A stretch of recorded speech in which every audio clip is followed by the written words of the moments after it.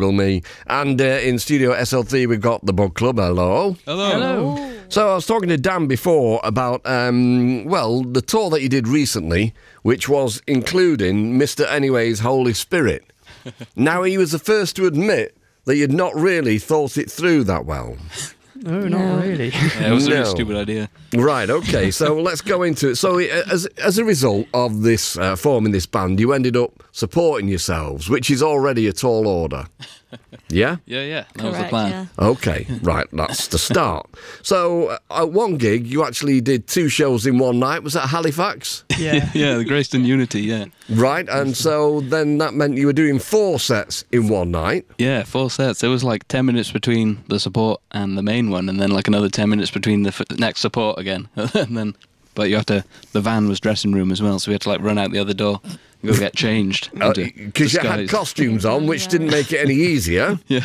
Right, but not only that, what does a human being normally have to do every now and then to exist? Eat. Yeah, so, I mean, you seriously didn't think this through. It was a marvellous gesture. I mean, and, you know, I hate to say this, and I don't know how to break it to you live on the radio, but everybody who went to see the Bug Club and saw Mr. Anyways beforehand, they did know it was you. Well, we had people upstairs, like in some of the rooms, there was like a basement-y thing, and there was family arguing that they didn't believe it was us, so they didn't even go down. Well, they probably were doing that because they didn't think you were daft enough to do that. That's probably where the crux of the argument came from.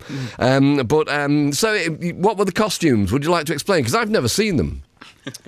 Well, yeah, they were kind of like not the best costumes, if I was to be honest. But they were like just like masks, capes, and a crown. Kind of rubbish wise men was the look. Oh, wise man. I thought I was going down the superhero route, but that wasn't right. Yeah. Superhero wise men. We found the biggest costume shop in the world as well, didn't we? And that was still the best we could find. Yeah, we were traipsing around this costume shop, and there were so many costumes, and the best we could come up with was just like a cape. Yeah, it was pretty last minute, wasn't it? It was on the way to the first gig, so it was... Well, you know, I mean, people still talk about Rick Wakeman's cape. Well, I do anyway. So, I mean, you know, get a good gimmick and stick to it. That's what they say about show business. Yeah, there you go. Definitely. And so, all of the material that you wrote for Mr. Anyways, it was all fresh for that particular band, wasn't it? Yeah, it was all just, all just kind of a big new batch of stuff. We just thought it'd be fun to... you can get away with playing it if no one is expecting it to be you. You know, you can play a big set of new stuff that no one knows. And we tried to make it kind of awkward as possible as well. Like we kept all the music off before the first set, so it was like real dead in there. And then some of the promoters were like begging us to put music on. They were like, "It's so awkward out there, please." I'm loving this. But we had we taped it all on a little.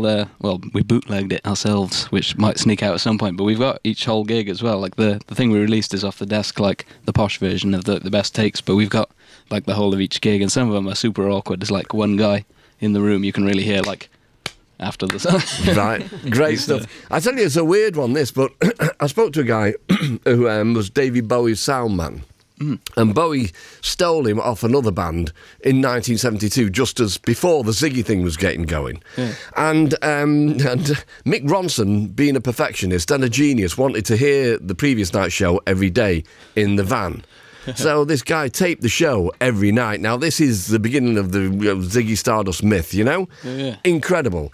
And so, like, 18 months later, when they played the Hammersmith Odeon, he recorded that as well. Amazing. The one problem was he used one cassette for the whole of the 2 tours. So he went over it, and every single night. So if he had have just had the wherewithal to go out and buy a new cassette every day, every single show of the Ziggy Stardust tours, both of them, and the Aladdin Sane tours, would have been captured on tape. So, you know, you're doing the right thing. You've got to be careful. I taped for Out in the Streets one. I used a bit of Hull, a bit of cheering from Hull off the tape, but I taped over it. So on the master one, there's a big blank patch. He's just like swearing. Yeah, we did it in the studio, and I did it wrong. Realised he swore. Right, but okay. If you wonder what the cheering is on the solo, bit of Hull, that is. Right, fair enough. Okay, so looking at the dates, then it's the 27th today. So tomorrow you're playing Nottingham, Bodega, it's sold out. And then on the 30th, Leeds, the Brunel Social Club, All Dayo with Pale Blue Eyes and Buzzard, Buzzard, Buzzard, Worm Boys, Pablo's Paintings and Sister Wives. Hello, Sister Wives.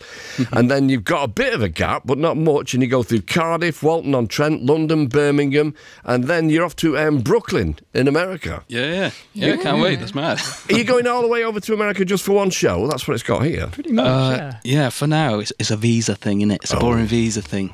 So we're allowed. But we're doing a radio thing over there as well, and Right. possibly a second show. Wow. Okay. But then the plan is to go back later in the year. I don't know how much we're supposed to say, but I still just, yeah. It's going so well for you. It's just mind-blowing. I'm so happy for you. Thank you very much. And in July, you play Oxford, Sheffield, Clitheroe, Crickhowell, the Green Man Festival, and then Birkenhead and Glasgow, and then you're off to Europe and, and infinity and beyond, I would say. And so you're going to do 2 tunes for us now, and they're both very long, which is not what the Bug Club are really known for, Best, is it? No, not really. They're a lot of little songs, though, still, aren't they? We just called them one thing to be lazy, but... Right, okay. All right, then. So what tunes are you doing, and in what order? It's called Picture This is the first one, and then Suck It is one off the Mr. Anyways thing. That's the second one. Yeah, okay. So- Brilliant. All right. Thank you, the Bug Club, live in session.